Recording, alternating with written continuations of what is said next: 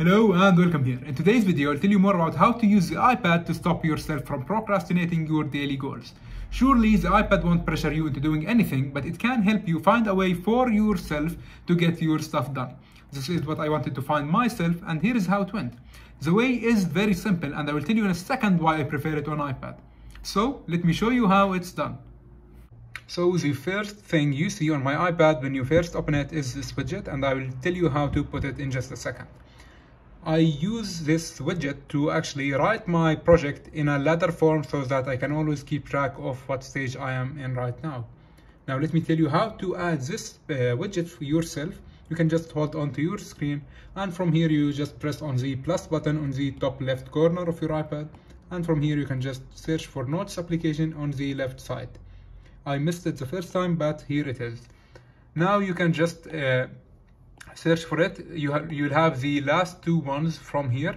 I prefer this smaller one on iPhone, but I use the larger one on iPad. I don't need two of them right now, so I'll just delete the last one that I've just added. Now let me show you how to write your project in a ladder form or in this form so that you can always keep track of what stage you are on and how much you have left for your project. Now let me also tell you what application I'm using. I'm using Notes application, which is Apple's default Notes application. You don't need any fancy applications, and it's free. And this widget is also free, so that's also a plus. Now in order to have your note appear on the home screen like that, you'll need to write your notes in a quick notes form. You can just press on this left button here, and you can go to the quick notes folder.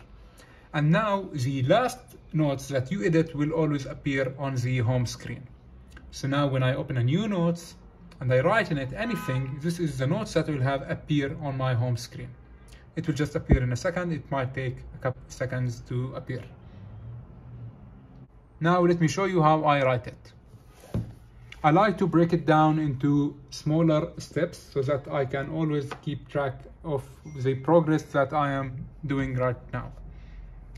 Let me adjust the camera like that. So this is in work. I'm not studying, and I want it for a YouTube video. But I like to change the color to the blue one real quick. And I use the red color to track my progress and to scratch on the steps that I have already done. So I like to put work right here. Then the projects that I want to work on for today will be the YouTube project. So I am making a YouTube video. Now I will just break down the steps of making a YouTube video into smaller steps so that I can keep track of them. And I will show you how you can do that for studying in just a minute. So YouTube project, I need to find a topic. After finding a topic, I need to find a title. And after finding a title, I need to find the key points of the video. And after finding the key points, I need to set up my gear and my desk.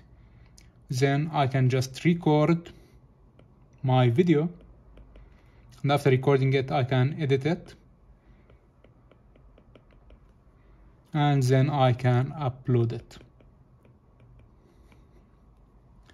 Now I also like to number them in the black color so that I can keep track of what stage I am on right now without having to scroll back and see what I have done and what I have left.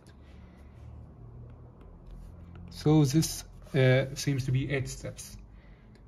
Now, when I start the project, I like to scratch it so that I know that I've already started and I am in it right now.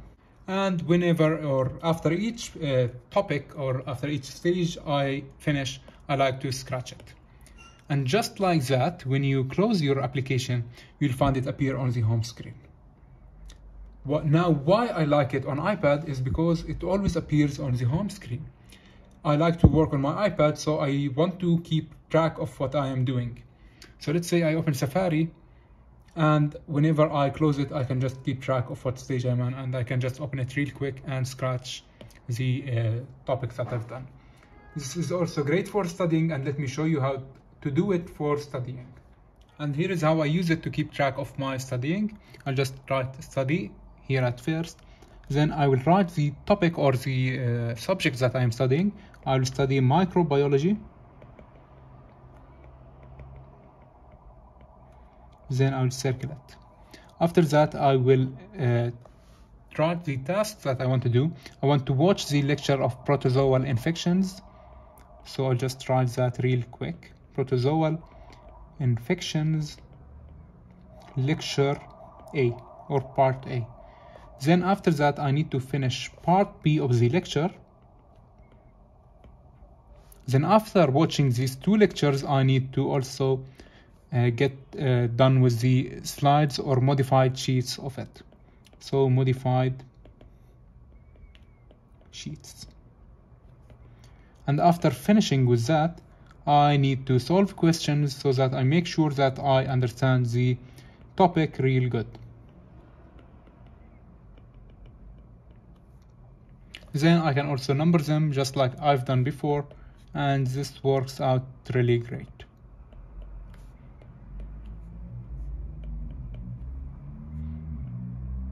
And just like before, it will always appear in my home screen.